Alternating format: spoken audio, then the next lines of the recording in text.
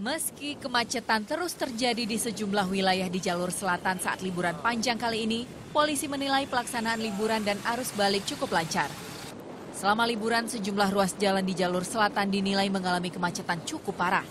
Untuk itu, jalur selatan Pulau Jawa mendapat prioritas pengamanan.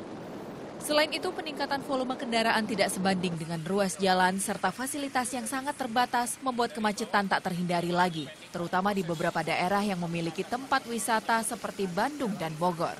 Itu konsentrasi sekarang, tentu yang saya prioritaskan pengamanannya kebalikannya yang kemarin.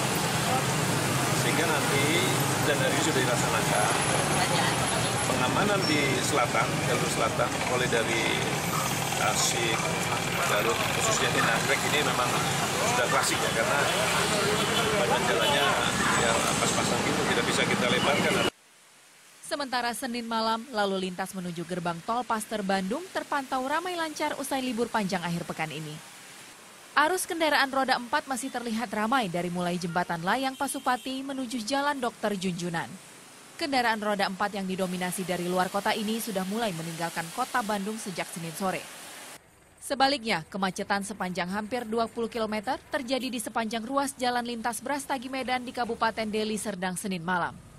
Banyaknya kendaraan wisatawan yang hendak kembali ke kota asal usai menghabiskan waktu liburan membuat kemacetan tak terelakkan. Brastagi, Bang. Mau kemana rencana? Rencana mau balik, jadi semalam kan weekend. Rencananya mau balik ke Medan, tahu macet panjang, udah 2 jam juga kita di sini. Ya akhirnya mutusin berhenti aja dulu istirahat sampai jalan nanti bisa dilanjutin baru kita jalan lagi.